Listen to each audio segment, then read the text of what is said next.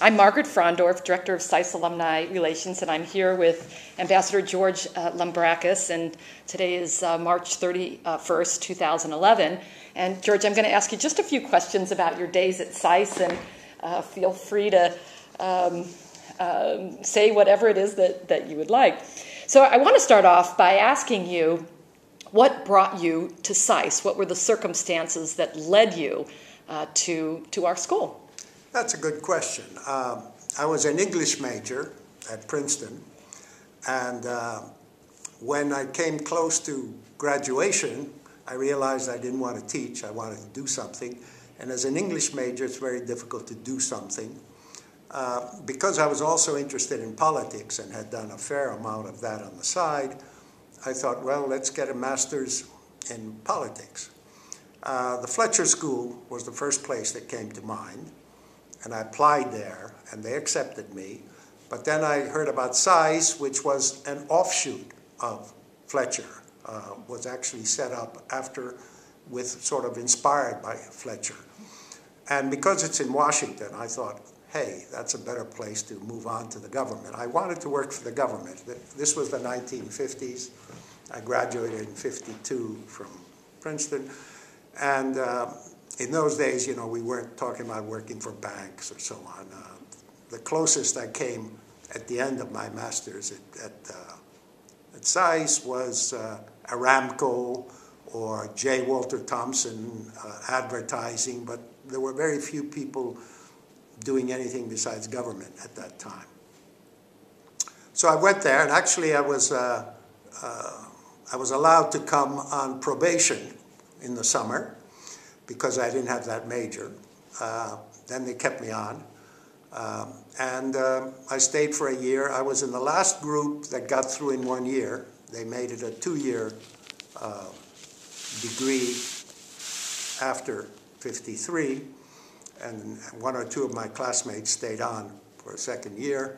But Bologna was opened right after that, and Seagrove Haynes, who was the top sort of Europeanist and was my main professor, because that's what I was majoring in, that and Eastern Europe, Soviet affairs. And I learned Russian. I knew Greek and I knew French, so I had to learn a new language, and it was Russian. Basically, I stayed on there and eventually graduated after 1 year. So tell me a little bit about vivid memories that come to mind, both in Washington, D.C., and then at Bologna as well. Well, I didn't go to Bologna. It was opened after I left SAIS. I stayed on at SAIS after I graduated, passing the oral exam with distinction. And they gave me a small scholarship for the summer, so I stayed on for the summer. The State Department at that point was not hiring, and because Eisenhower had cut the budget completely. So I had to sort of survive, and I did things like door-to-door selling encyclopedias, teaching Greek. Then I got a job teaching business leadership by correspondence to people from various businesses. But the outstanding memories, if we can try to think of them, first of all, we were in one building. Most of us slept in it, as well as taking our classes, and as well as having all the administration in that one house. Florida Avenue. I doubt we had as many as 20 graduating in my class. I understand it's up to the 500 or so now. It was Florida Avenue. We were quite intimate with the professors, so we could get away with running a Christmas play in which we made fun of them and the administration. We kind of imagined some erotic interest between some of them, and so they were the audience, really, because most of the students were in the play. They were not the audience.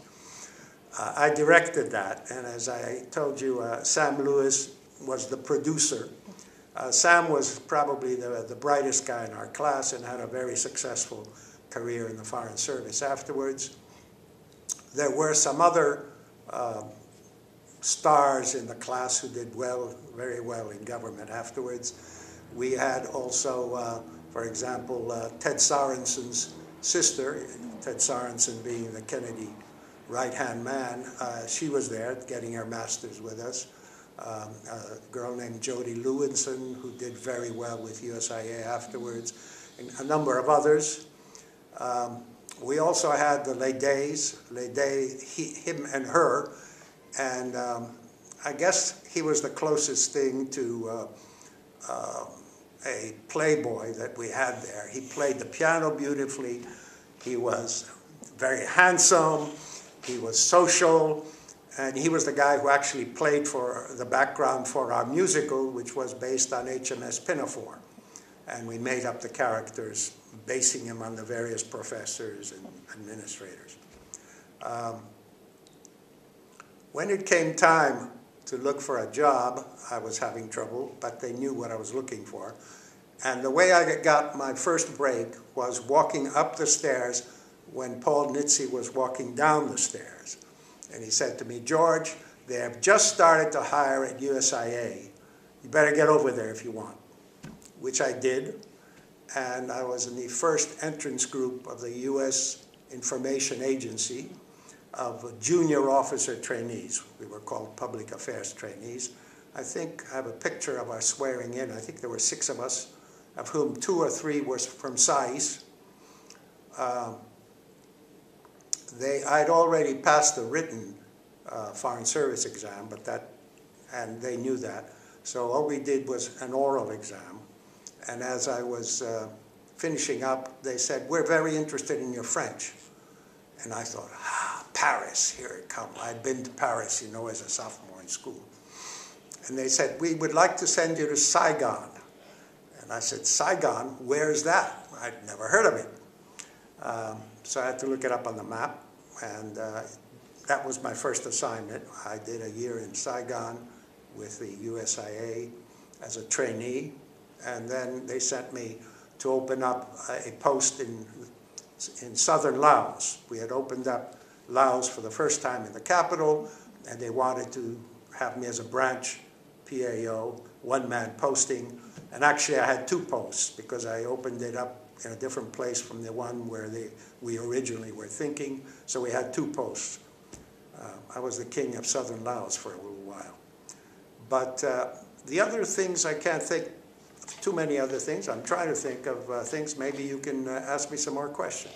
So you started to talk about your career, and you've had many accomplishments in your several decades with the U.S. State Department and beyond. And so what would be the one thing that stands out in your mind as being your most significant accomplishment? Surviving, I think, the system. I don't know. I don't have one significant accomplishment. There are times when you make the right guess, and there are times when you have some influence on policy, and sometimes that can be a negative one, and you made the wrong guess. So it's very difficult. I will say this, that I got into the Middle East not immediately. After Vietnam and Laos, I came back and sort of took a pay cut and started all over at the State Department, which by then had added a couple grades at the bottom, so I came in lower than I would have 2 years before. But my first assignment was in Washington on African affairs, and that was research intelligence. And they gave me a choice of 3 posts in West Africa, and I chose Conakry, Guinea, which was just opening up and where I thought my French would be useful. So I went into Conakry, Guinea with the first chargé d'affaires to open up our first post there. And that's where I met my wife, Claude, who was a French nurse who had come down to do temporary duty there, and we extended her temporary duty a little bit. But after that, it took us a number of years, like 5 years, before we actually got married, and we lived separately in the meanwhile. After that, I went to Europe, to Munich, for a year, and at that point, I was a little bored with not having sort of more action. So I asked to be transferred after 1 year, and they gave me, when I went back to Washington, they gave me a three-way choice, I remember. One was as political officer in Rio de Janeiro, which would have been very pleasant. Another would have been Eastern European affairs, although it was on the personnel side until I got my assignment there. And the third was Israel. And I was quite interested in the Middle East. And I said, well, I'll go to Israel. And after that, it seems that I always seem to come back to some part of the Middle East in assignments. I had a number of Middle East assignments, including places like London, where I was, however, my area was what we used to call from Bangladesh to Marrakesh. I don't know how many countries, 40, 50 countries. And that's how the London embassy operates, as well as the Paris one and some of the others. After that, I traveled from London I went as deputy to the ambassador and ended up being deputy to 4 ambassadors during 1 year, one of whom was kidnapped and killed. The first one had cancer and I had to take over. 2 others were special emissaries. So I was in charge of the embassy during the Civil War, 75, 76, for about half of the year that I was there. My wife and children arrived, hardly unpacked, and they were sent off again. They went to Paris. After about a month, I think they were there, or maybe possibly 2 in the summer. And we had that very dangerous Civil War, which in many ways was even more dangerous than the next post I went to, which was supposed to be a rest post, Iran. They gave me the choice there between Iran and Canada, and I thought Iran might be a little more exciting than Canada. I was sent there as chief of the political section and actually served as deputy to the deputy who became the chargé in between ambassadors. And that, of course, meant we stayed there for about 3 years. My family managed to get evacuated again when the revolution came on. And after that, I went back to Washington. And again, I was offered different jobs, but ended up as director of the Office of Regional Affairs and something called a National Security Council coordinator, whatever that meant. I guess this was basically to make me feel a little better because I wasn't a deputy assistant secretary, which was filled up at that point, was full. So basically, that was kind of towards the end of my career. Mm-hmm. Now, if you had to give advice to today's SAIS student, what would you tell them? Well, what would I tell them? Study well and be lucky. I think government service can be fun as well as useful. I've noticed that the 50s and early 60s was when people wanted to work for the government, and then we got into the late 70s, 80s, even 90s, where working for international business, particularly after the end of the Cold War, became the thing to do. People were interested in making money. If you go into the Foreign Service, you better not be interested in making money. When you retire, you may be able to land a good job, you may not. But the Foreign Service can be a lot of fun for 2 kinds of people. One kind of person, the kind I think I am, is interested more in the field, in mixing with people, in reporting on what's happening, and perhaps making recommendations on policy, but not the other kind of person who goes in because they want to run American policy, in which case the best way to do that is to stick to Washington as much as you can, because that's where most policy ends up being made with lots of the politics being mixed in, and nowadays more and more than in the old days. In the old days, people in the State Department, for example, were supposed to concentrate on foreign affairs and let the White House and the politicians worry about foreign policy overall. But the things have gotten mixed in together, and of course, the press and nowadays media of various kinds, including the blogosphere, have gotten involved in things. You have instant news. So I teach courses on diplomacy as well as other international relations, because that's where I ended up, not immediately after retiring from the Foreign Service, because I was looking for jobs teaching and came close on a couple. In fact, I passed the exam process with the board of directors of a college in Greece, only to find out, just as I was about to go, that the person leaving changed his mind and stayed on. And then somebody in the Foreign Service who was already at Brown University passed on the news to the State Department. And through that connection, I became a fundraiser. I'd never done that before, but they wanted someone to set up fundraising internationally. They had something like 70 fundraisers domestically, but nobody doing it internationally. And that way I ended up probably the first American setting up an international fundraising effort. There were one or two who came very close, who did specific places like Japan. But nowadays it's become a big thing. After I left Brown, after 3.5 years there, I came to the IISS in London, did the same thing for the IISS in London for a couple of years, then went on to various charities in England. I stayed on here, and then gravitated into teaching, and that's what I've been doing for 16 years or so. Wonderful. Now, I do like to ask this question because, I mean, somewhere along the line, regrets, any regrets at all in the sort of the career path that you've taken? Well, you know, on the whole, I was pretty lucky and happy. And regrets, yeah, I could have targeted my assignments at times in order to maybe move ahead faster.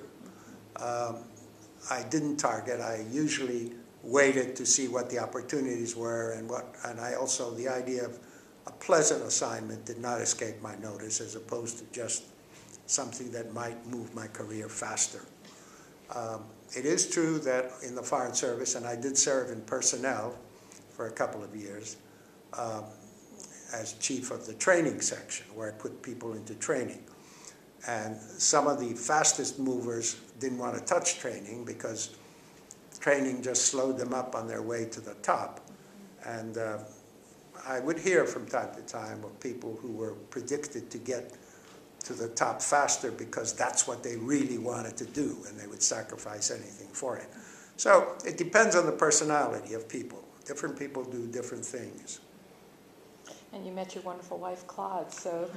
Yes, she's many there years of listening to happiness. these things. Yes, indeed. We've been married since 1964, and we met 5 years before that, so that puts us close to 50 years. And have your children gone into things international? Well, that's interesting. We've got 2 daughters. The older one went to the Fletcher School of Law and Diplomacy, perhaps pushed by me, who knows. Met her husband afterwards, who was working, he's an economist, and that's how they met. But then changed their mind about what she really wanted to do, and went on and got another master's degree when she was in Washington in psychological social work. And she has become a very able therapist for young children, not young children, for children and others, but basically with an MA in psychological social work. My younger one played around with the ideas of this and that. She majored in English as opposed to politics, which was the older one. They both went to UCLA, which was someplace I could afford as opposed to most other schools because we had in-state tuition. And my younger one went on to Boston College and got a journalism degree, and she's bounced around quite a lot. She ended up going back to California, marrying a guy she had first met in college many years later, like 10 years later, and they are now living in California. And she has a young daughter, my grandchild there, who's 3 years old. My older one has adopted two Cambodian children, and they are now 9 and 10 years old, and everybody's great. So the internationalism does come full circle, right, within your family context. It's a wonderful story. Absolutely. My son-in-law with the older daughter is of Lebanese background, even though he's never been there. He was born in South Africa. He moved to England very early, 1 or 2 years of age. He worked in America, where he got his PhD at Stanford, and my daughter met him in America, and now he's back in England, heading the Institute of Development Studies, which is one of the two major institutes of development studies in this country, and among the top in the world. And they live in Brighton, so we see them fairly frequently. That's a wonderful story. The other lives in Los Angeles, which is a little less frequent. I've lost count now. How many is that? Just 2. but we have a house. Includes the sons-in-law. Well, actually, my other son-in-law came from New Zealand, so we really have an international You crowd. do indeed. You do indeed. Well, this has been a wonderful conversation, and I forgot to mention at the very beginning that we're here in London with George Lambrakis and his wife Claude, and so pleased to be here. So pleased that you're our speaker tonight. With SAIS alumni in London and speaking on the Middle East, a very hot topic as we know, and we're going to have a packed house in a few minutes when we go downstairs. So I thank you, and this will conclude our oral history interview for SAIS, and I must let you know that I will be so pleased to talk to your classmate Sam Lewis, who has agreed to share some of his memories back in the day on Florida Avenue at SAIS. So thank you so much. Thank you.